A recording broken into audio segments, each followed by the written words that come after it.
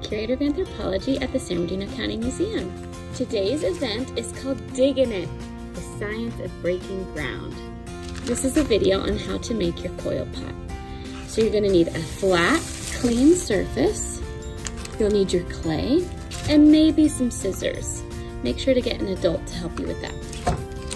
So I want you to grab your clay and open your packet and take the clay out.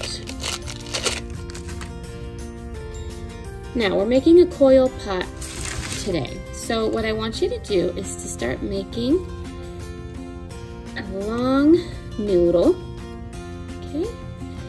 By rolling it in your hands, you can also use the table. You can also do this in sections. Okay, so just make sure to try to get an even length and width.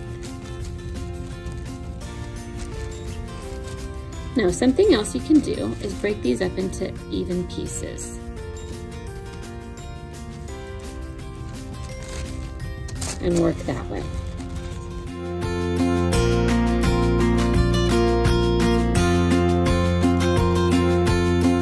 That looks pretty good. Okay, now what we're gonna do is we're gonna start by making a spiral. So I want you to tuck this side in like this, and then you're gonna go ahead and just go around. You could either move this part like this. Okay, we're making the base.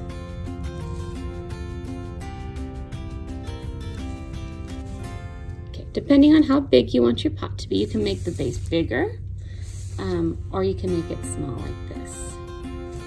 Okay, you wanna kind of squish it a little bit so that it stays together. Okay, now that we have our base, okay, you can kind of squish it a little more, make it a little bigger like you're making a pizza. Okay, just like that. Now, what you're gonna do, we're gonna work on the walls. Put your base to a side, and let's keep rolling our coils.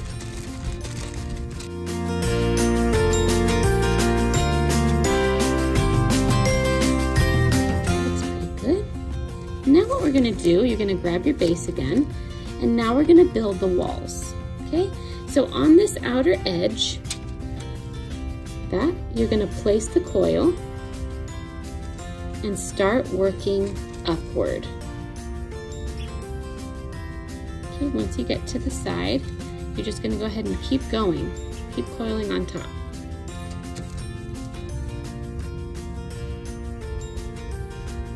Now you can do this one at a time or make all your noodles and just coil them all up, but we can already see our pot taking shape. So put that off to the side and keep rolling.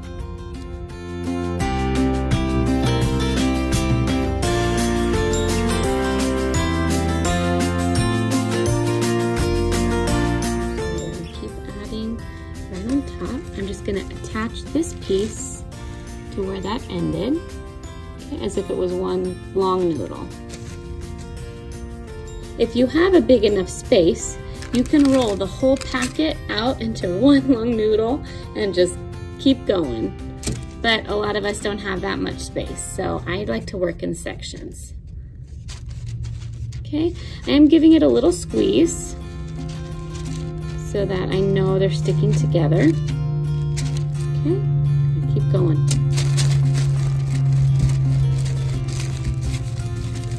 This was a method that has been used for thousands of years. Native Americans in this area would make clay, so they'd get some silty, clayey type of soil from riverbeds, and then work it and knead it until most of the inclusions were gone. Clay making is a fascinating topic. If you're ever curious, you should look it up.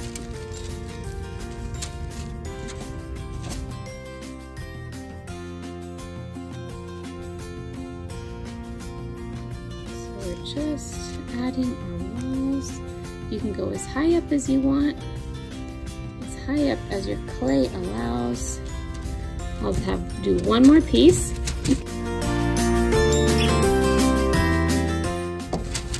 Now, if you got multiple packets, you can either make your own individual one, or you can make them all together. You can combine all the clay and make a really big pot.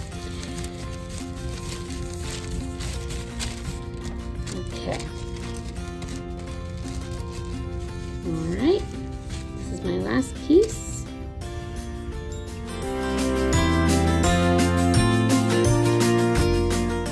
Now that we have our rolls, I'm gonna go ahead and give it a little squeeze.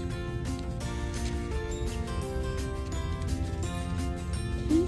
And also attach the end piece. So I'm just gonna pull it down and give that a squeeze. Okay, kind of smooth it out, just like that. Okay, so there's our pot. Now you could either leave your pot with the coils showing, or like many Native Americans, they'd smooth them out. So you'd smooth everything out so that you wouldn't see any more lines, okay? And that's just by basically squeezing it together. Something else you could do is start to shape it. So if you wanted to bow out the walls and have the mouth smaller, you could do that with your fingers. You could also do that with the coils. It takes a little bit of engineering, okay? Something else you could do is you can grab a writing implement or your scissors and you can make designs. This was also common. But my scissors are making kind of a cool triangular shape. So you can go around and stamp a pattern into your coils. You could also paint this clay with acrylic paint or watercolor, whatever you have, nail polish.